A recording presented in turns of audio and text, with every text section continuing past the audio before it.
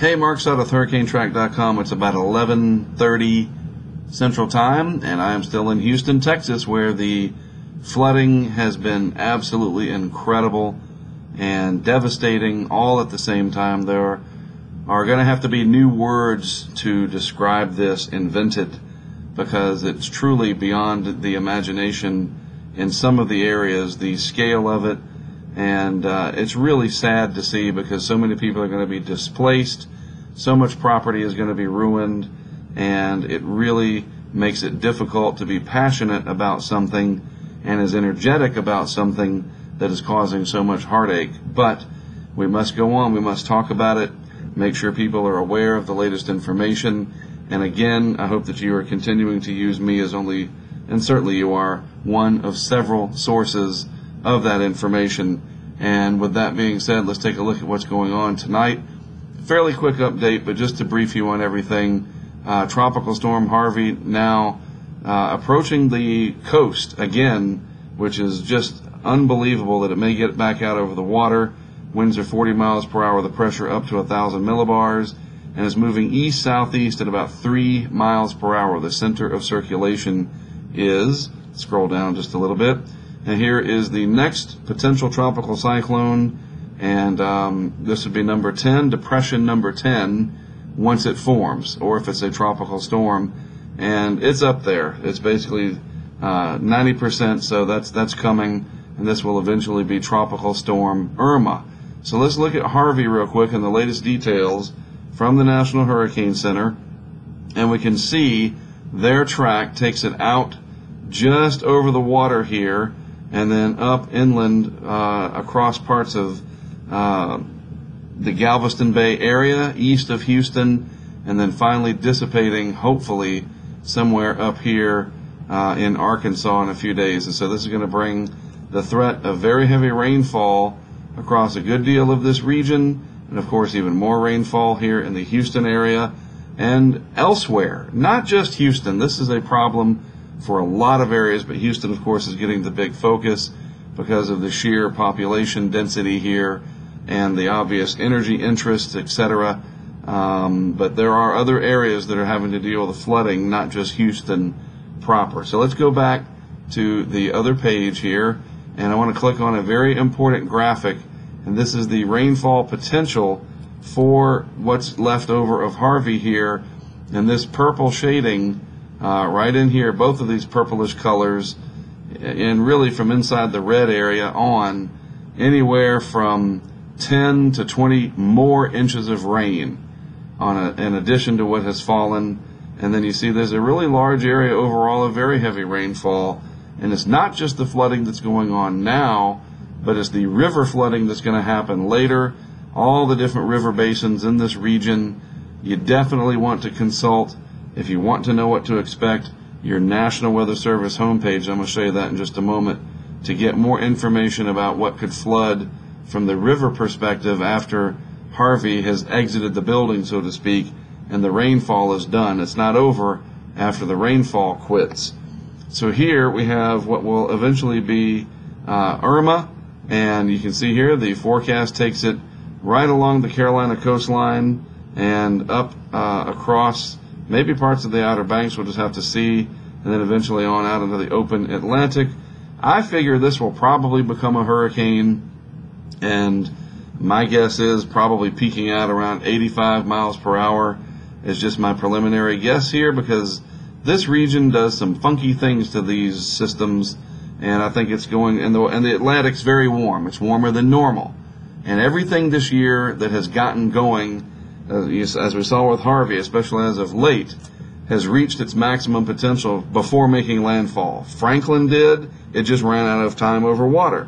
Harvey certainly Category 4, and here we go with this system. I fully expect it to strengthen to a hurricane out over the water, so we'll see if I'm right about that.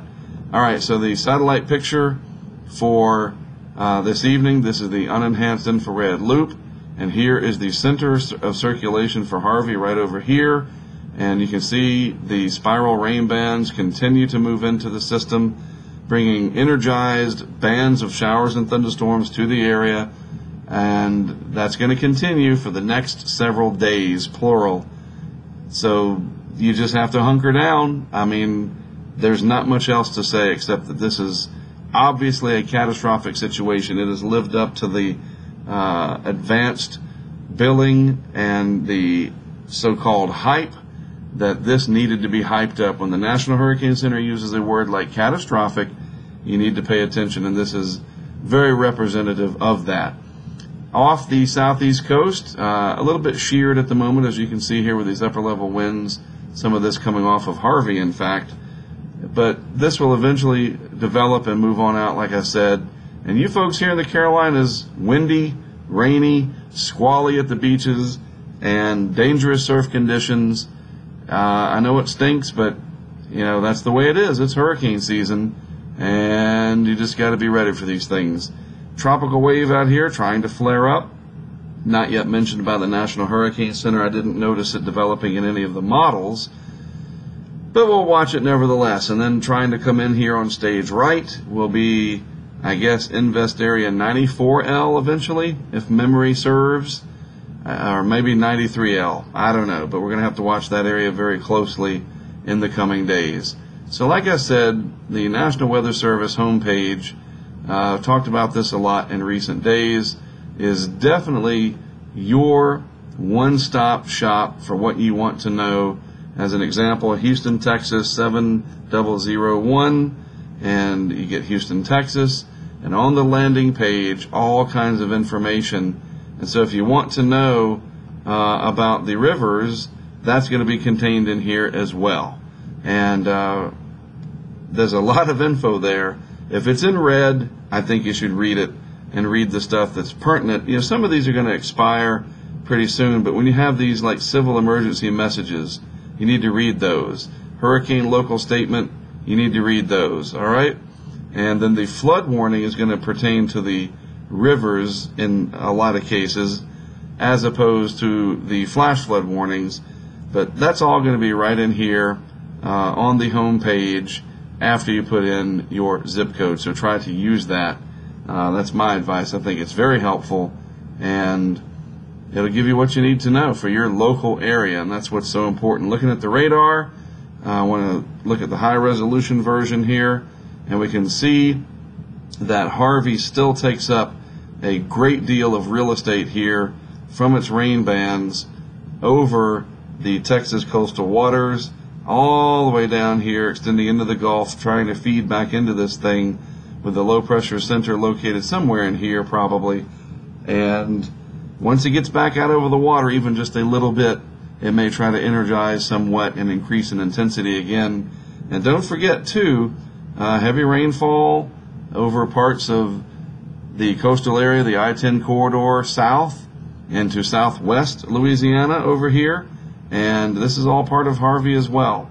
And this was advertised several days ago from the National Hurricane Center, mentioning that the lower Mississippi Valley would be impacted by these rainfall totals from Harvey as it moves in. And then, of course, just off the Carolina coast here is the growing, fledgling, what will eventually be tropical storm Irma. So there's a lot to keep up with. It's still only August. Luckily, we've only got a few more days to go, but what a memorable August this will end up being. And then we have to get through September and October, of course, and I'll be here right with you to keep you updated.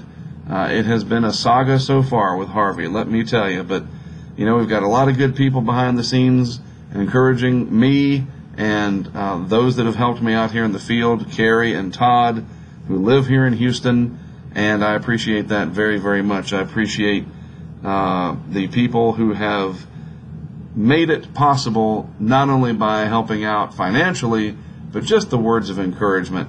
And a lot of times, the paycheck and being able to pay the bills is obviously how I'm able to do this, but the success stories and people telling me that I've helped make a difference in their lives, that really matters a lot.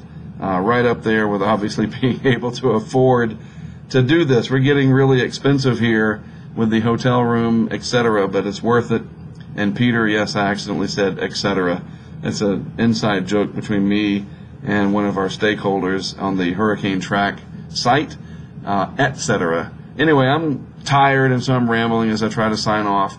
You guys stay safe in the Houston area. If you know people around here, tell them to stay home and not try to drive out. I know they're going to get cabin fever, but you must stay off the roads. Don't use these lulls that are going to come to try to venture out, because it could break and you get a lot of heavy rain again, and then you're trapped. All right? All right. Well, that's it from me for tonight. Mark Sudduth, HurricaneTrack.com. Thanks as always for tuning in. And you bet I will have more for you tomorrow. And if I don't, it'll be our good friend Zach Fradella in New Orleans, and he's been helping out, and he'll step in when I'm too busy. Have a great rest of your Sunday, and I'll be with you as we start the new week ahead.